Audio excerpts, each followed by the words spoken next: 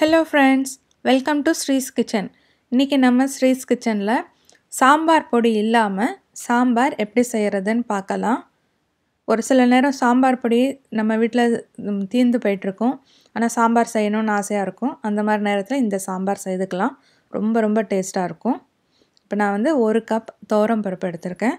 அதை நல்லா கழுவிட்டு 2 கப் தண்ணி ஊற்றி ப்ரெஷர் குக்கரில் 4 விசில் விட்டு வேக விட்டுக்கிறேன்.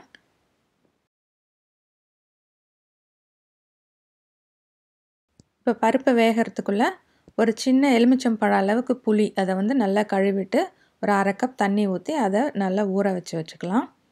இப்போ பருப்பு நல்லா வெந்துருச்சான்னு பார்க்கலாம். பாருங்கள், நம்ம பருப்பு நல்லா வெந்துருச்சு. இப்போ இந்த பருப்பை நல்லா மசிச்சு வச்சுக்கலாம்.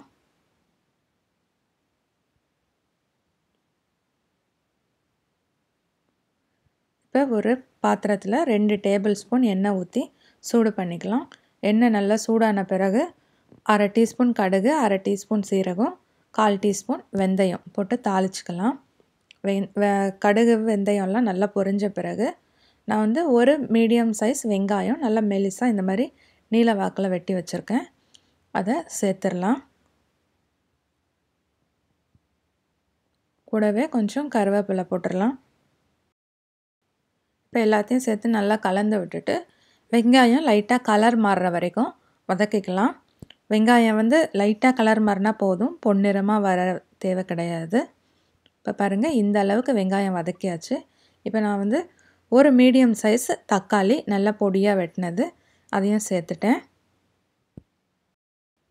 கூடவே தேவையான அளவு உப்பையும் சேர்த்துக்கலாம்.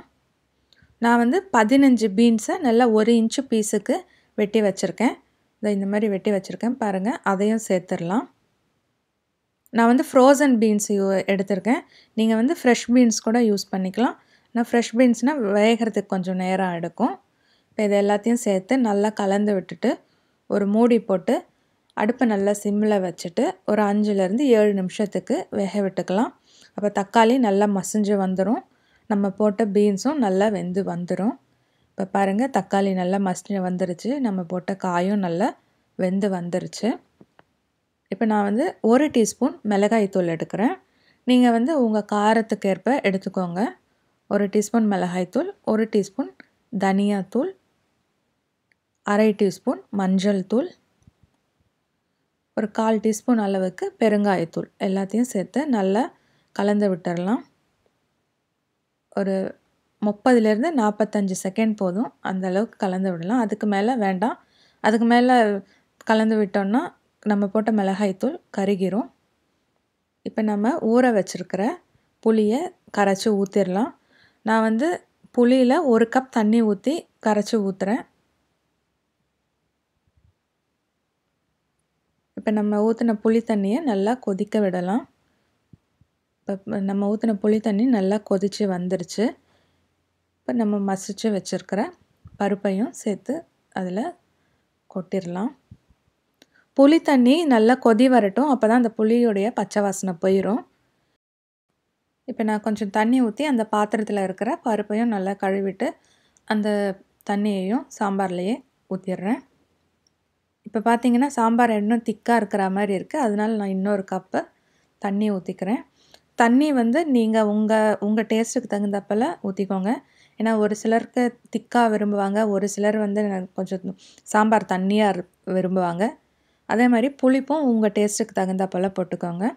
இப்போ எல்லாத்தையும் சேர்த்து நல்லா கலந்து விட்டுட்டு சாம்பாரை நல்லா கொதிக்க விடலாம். அந்த கொதி வந்தால் தான் அந்த பருப்பு நம்ம போட்ட மிளகாய்த்தூள் புளி எல்லாத்தோடையும் சேர்ந்து நல்லா வெந்து இந்த சாம்பார் நல்லா டேஸ்ட்டு கொடுக்கும்.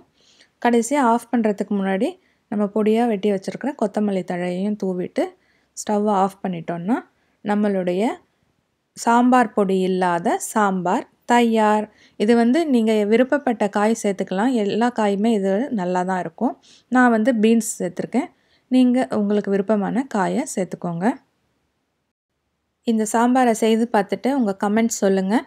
இந்த வீடியோ உங்களுக்கு பிடிச்சிருந்ததுன்னா லைக் பண்ணுங்கள், ஷேர் பண்ணுங்கள், மறக்காமல் சப்ஸ்கிரைப் பண்ணுங்கள்.